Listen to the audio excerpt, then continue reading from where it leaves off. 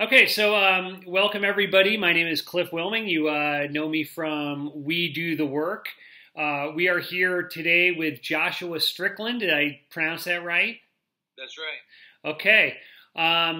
As most of you folks know, I'm a registered nurse. I've worked ER and ICU for about 12 years and currently up in Minnesota. Joshua, I know Joshua from the Nurses with Cards Facebook page. Joshua had a post there last week, I believe, and is really facing some serious discipline action for it. We're going to talk to Josh right now. Josh, how are you doing? I'm good. It's been a rough couple of days, but nonetheless, all is well. I'm trying to keep my head up. Okay, so first of all, tell us a little bit about yourself. You're an RN. What else you got going on? Yeah, so I've been a registered nurse for a year, a little bit over a year now. Okay. And so, anyways, I took a new position on an acute med psych floor here in Phoenix. I'm originally from Louisiana. I was born and raised in Louisiana, but I live in Phoenix. So I got my BSN because the VA had a special program that I went through, and they paid for my schooling and all that other good stuff because I was in the Army for a long time. So, anyways, nonetheless, so I took this position, and it was med psych, so it's not a straight lockdown psych unit. And so we treat all the medical comorbidities as well as the psychiatric issues that they're dealing with, schizophrenic, schizoaffective, bipolar, things like that. But, if they have CHF, if they have BPH, things like that, we're also treating that in conjunction. And so, anyways, I created a Facebook post, and so basically on my first day as I was rounding, and I met my very first patient, I went to do what they call a mental status exam, which is, your basic questions asking, if they're, having any sort of suicidal ideations, can they rate their depression, anxiety, if they have any sort of homicidal ideations. And the patient said no. Real basic mental health assessment. Yeah, basic mental health assessment, the mental status exam, exactly. Yeah. And the patient said no, so I asked, well, is there anything else I can do for you? And the patient said, yeah. And I said, what's that? And the patient said, you can fuck off and die.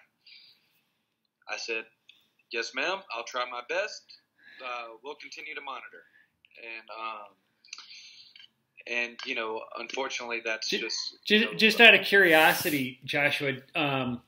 I mean, anybody that is an RN knows that there's an ongoing level, sometimes low, sometimes high, sometimes physically violent, of abuse that gets kind of thrown at the RNs. And I imagine in that kind of department, you probably experience that pretty regularly. I mean, absolutely. I can't badmouth the floor and the department that I was in, because they were good folks. They were hardworking folks, and they ran a good tight ship.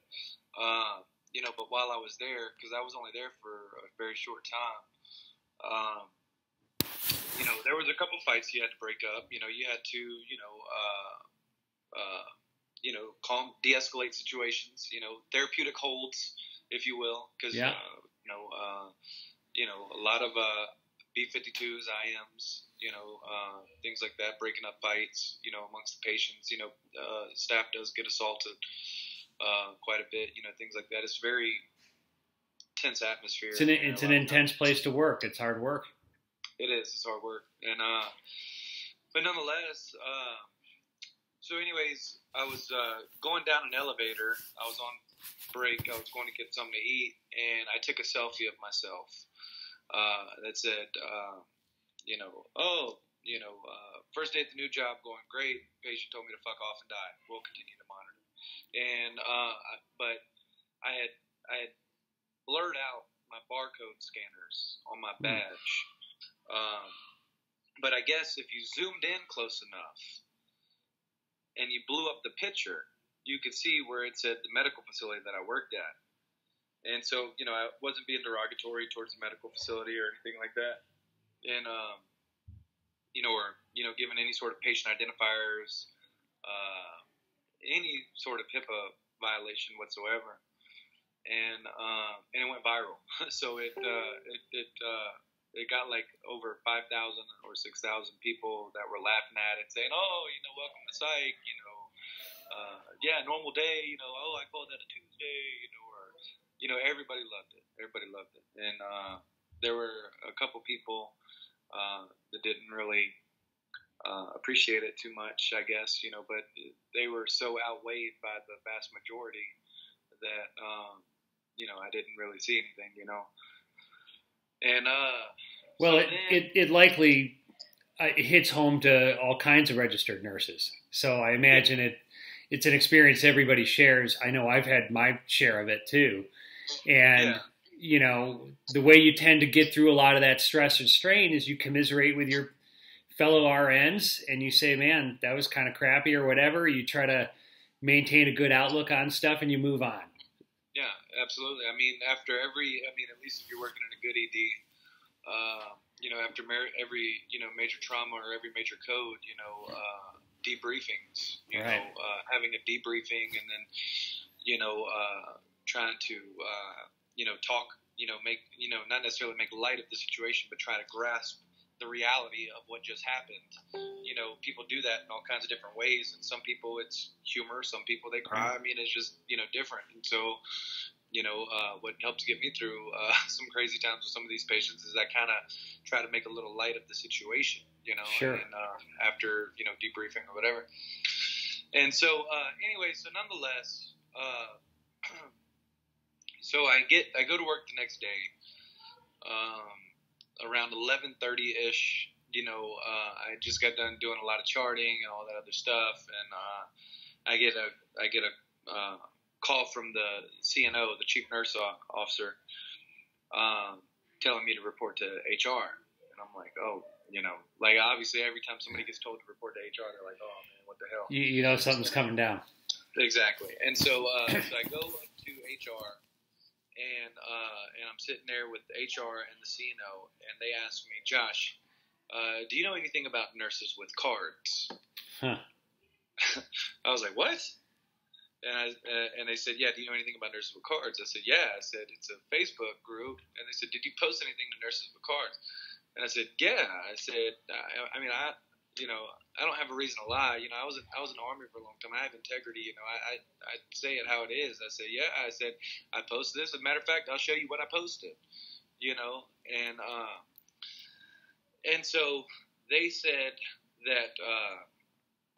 that somebody from Massachusetts had taken a screenshot and blown it up and shown the location where it showed on my badge what facility that I worked at. Recognized that it was a Stewart hospital, and and so then they now just for clarification, Josh, you were at St. Luke's, and St. Luke's is owned by Stewart Healthcare System. Yeah, I live in Arizona now, so right. A lot of folks they see Louisiana on my stuff, but I actually live in Phoenix, Arizona. Yeah, and work there. But Stewart Healthcare System, and I looked into them, and they are no small endeavor. I mean, they own hospitals in multiple states, big money behind them. They have a flagship hospital in Malta off the coast of Greece. Oh, wow. So yeah, this is no like mom and pop operation, no like little community hospital or anything like that. No, so, this would be like Kaiser or right. Banner or something like that, Kaiser was the last place I worked, by the way. Yeah. So this would be like on a scale of like that. Yeah, it's like the Titanic or whatever. Yeah, exactly. So you got this notification. You're in HR. They started talking about nurses with cards. What happened then? So then, I was just baffled. I couldn't believe it, to be quite honest. And I was like, okay, so what's the problem? I said I wasn't talking bad about the hospital. I didn't disclose any sort of patient information. You would have never been able to tell what patient told me that. Nothing. And they said because somebody from Massachusetts had taken a screenshot and blown it up and sent it not to St. Luke's itself. Well, they sent a copy to St. Luke's, but they sent it primarily to the VP of Stewart Corporation. Huh. They sent it like they didn't just go like to the top of the flagpole. They went to the upper echelons that made the flagpole of that corporation. The serious high-end brass of this. Yeah, they went to the who's who of the entire hospital corporation. Do we know that vice president's name by any chance? I have no idea, nor do I want to know. Okay, we'll figure that stuff out. Yeah, and so so they screenshot it, and there's me and my picture, you know, and all this other stuff, and so I guess it really, really made them upset that they could see the St. Luke's logo or the Steward logo in their background. And so they told me that, you know, they got to discuss what they need to discuss, and they'll make a recommendation. So they wanted me to go back to the floor, continue patient care, da-da-da-da. And I was like, well, shit. I said, okay. I mean, it's not the patient's fault. You know, they still deserve a nurse, you know, so I'm obviously going to go and do what I need to do with, you know, my patients until I get a resolution. So then around like about 5 minutes after that, they come down, the CNO and the HR director, and they tell me, because I was standing up, they said, Josh, sit down, relax, you're not fired. We've decided that we're going to keep you on board because, you know, we've had nothing but compliments about your patient care, your bedside manner, the fact that I have a lot of medical experience coming into a more psych-oriented unit where that kind of lacks a little bit sometimes, you know, depending on, you know, the floors and things like that. Now, before that gets misquoted, I'm not saying psych RNs are not competent in medical. No. They have a completely different set of skills. It's a specialization. A completely different set of skills that they use in conjunction with being a basic nurse. Right. You know, I had never been a psych nurse before, you know, and so anyways, so yes, I love psych nurses, so I'm not saying that, so don't get me misquoted. So, you know, they came down to me, I'm not fired. You know, they make me sign a piece of paper that is a written warning. And that piece of paper, as a matter of fact, is right here. And so it states, documentation of facts. Josh posted on Nurses with Cards Facebook page regarding something a patient said and posted a picture of himself. In this picture, it showed his badge. Therefore, it was known where he worked. All right? And so they said, consider it a lesson learned. No harm, no foul. You're good to go. Have a good rest of your shift. Da-da-da. Don't do it again. Don't do it again. Right. I said, yes, ma'am. I said, I understand. I take responsibility. You know, I apologize. It won't happen again. You know, and so then around, like, it was like 3:55. It was like right at 4, pretty much. It was like right before 4. They called me back up to HR, and I was like, oh, man, what's going on now?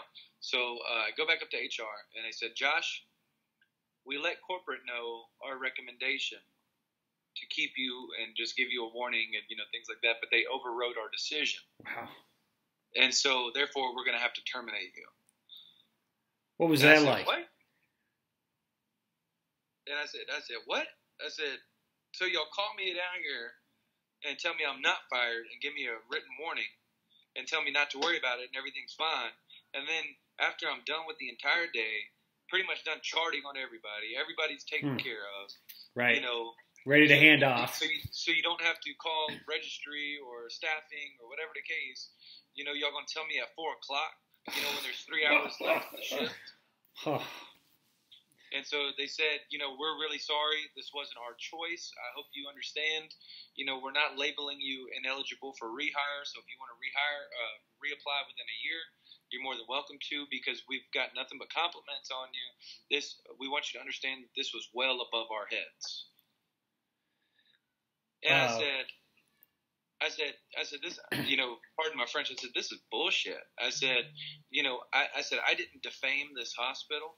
I didn't give any sort of patient identifiers, discuss patient care, discuss diagnoses, discuss anything. There was no HIPAA violation to this whatsoever.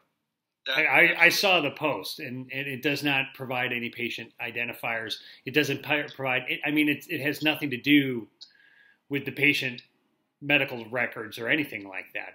Absolutely. It's more like just regular venting that you would see from any RN in any situation. Absolutely. Yeah. Well, so I can't say I've ever heard of anything like that, in 12 years of nursing. And because not only were you weren't just dealing with your little local manager, but you were also dealing with the HR in your hospital. So you were already at the administrative level within your own hospital. My manager didn't, I never even saw my manager during that whole entire process. Right. It went straight to HR. So you were already dealing with the hospital administration, which is in the hospital, you can't get any higher than that. So the administrators had already determined that this was, it wasn't something they were happy about, something they didn't want to happen again. But let me ask you this. Have you ever been written up for anything like this before? No, because I was still in my probationary period at the hospital. So I was a brand new hire. I've been there. My effective hiring date was like August 4th. Oh, wow. Yeah. But no problems like this. It sounds like you've gotten a whole lot of compliments from patients. You've got a good work history there. Good standing with the manager and coworkers and that sort of thing. No, I was too new. I was too new to have a problem. The floor nurses, the aides, the behavioral health techs, all those folks, they were all great folks, so I don't have any sort of resentment or anger or anything towards any of them whatsoever. I mean, because they put up with a lot, and they're all great people. Everybody that worked on that floor, I didn't have one problem with anybody on that floor. So it wasn't my colleagues, my peers, if you will, at all. And to be quite honest, it wasn't even my nurse manager, because my nurse manager, the entire time, she wasn't even involved in this whole HR thing. It happened so fast that basically the post, it got over 6,000 something likes like within 3 hours. Right. So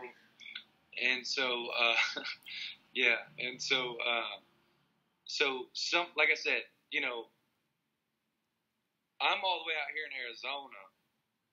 Somebody all the way from up there deep in the backwoods of Massachusetts or wherever, but the HR did tell me that it was somebody from Massachusetts. Huh. So that's why, and I'm like, I don't know anybody from Massachusetts, and so they screenshot it, sent it, and then showed me the screenshot where they had it huge, like blown up like you would, like a picture that you're putting on your wall or something. Just out of curiosity, or just so you know, Stewart Healthcare System is based in Boston, Massachusetts. I don't know. Right. Nor do I.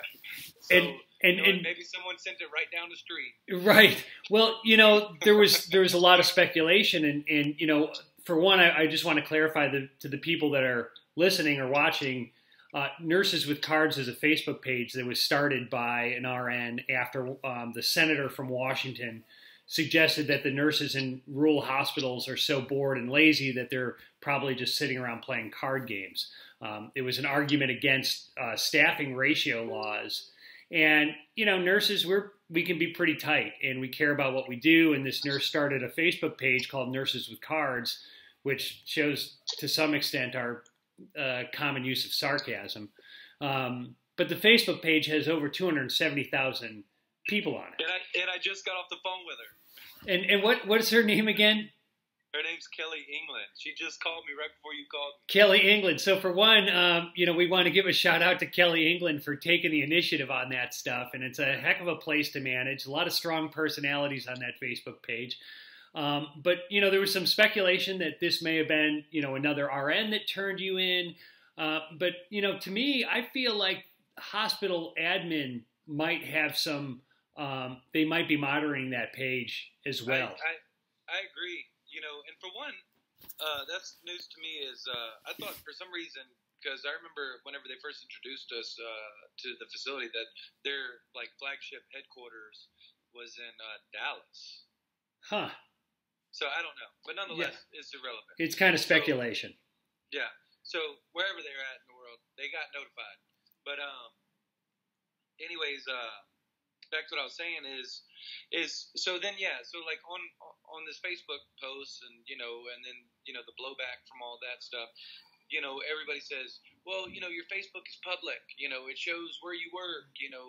Things like that. And, and I understand that. And I get that. I'm not an idiot. I'm not some 19-year-old new grad that thinks they know everything because they saw it in nursing school. I was in the Army for 10 and a half years.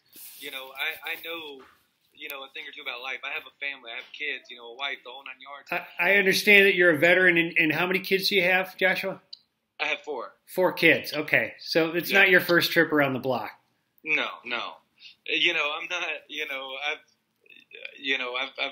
I've lived a little bit. And but anyways, the reason I have a public Facebook is because I'm a singer in a band. And what's the name of the band? It's called the Bayou Bandits. Nice.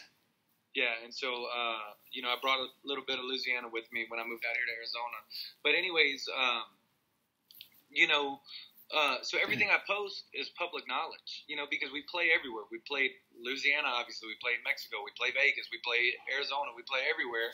We had a song on the radio. I was on Comedy Central, different magazines, things like that. So I live a pretty, what's the word I'm looking for? Kind of an open or public life, really. Like a public life, yeah. Our band's really well known throughout the West Coast region. We've been really blessed, thank the Lord. But at the same time, apart from that, I'm also a registered nurse with a BSN. Right. And I worked hard for it, and I'm proud of that. And the fact that I put where I work on my profile is not because I wanted the whole. Well, I didn't really care if the whole world knew where I worked. The fact that I was proud to work there.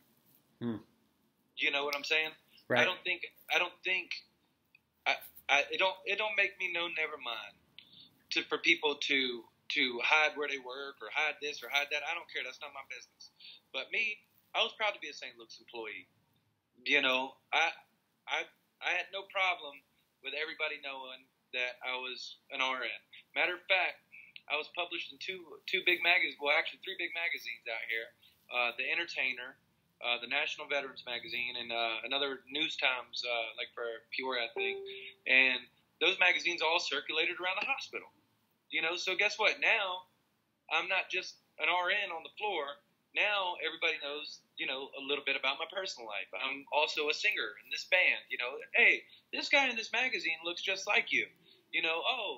So I live pretty transparently, and, but that don't make me a dumbass. That's the thing, is that people were saying, oh, well, you should have never had your place of employment listed. Well, I also didn't say anything derogatory enough to get me fired either, Right, but if you did a Google search for the CEO of any major industry, you would be able to find out where they work. It's not like... It's public knowledge. So the standard that you're being held to seems a little different than what would be, common for any major hospital administrator. Yeah. And yeah, it sounds like you were proud to work there. And why would you hide where you work? But just to me, that's not where you're coming from. And you're not trying to shame the hospital or make a statement about poor care or the patient population or anything like that. So, yeah, naturally, if you've got nothing to hide with it, there's no point in it. Yeah, I mean, in one of those magazines, because there was a follow-up picture of me holding 2 magazines saying, hey, whoever reported this and sent to my manager, y'all can kiss. Here's my smiling face. Y'all can kiss my ass. Whatever the case. Anyway. In one of those magazines, I was quoted by a producer out here. I'm not necessarily just a nurse. I'm a singer who happens to be a nurse. So all of my stuff is really primarily open and transparent because of our band. Sure. And I worked hard to get a bachelor's and a BSN, a bachelor's in science nursing. It wasn't easy for me. I wasn't, I had to work hard. I had kids, all going through that school. And anybody that goes through nursing school knows what that's like. yeah, I'm a smart guy, but I'm not some prodigy. I had to sit here for hours and read books, and things like that. So I worked hard, and you know what? I have absolutely no problem showcasing the fact that I am an RN. You know what? I'm proud of our profession. And I think it's one of the most honorable ones.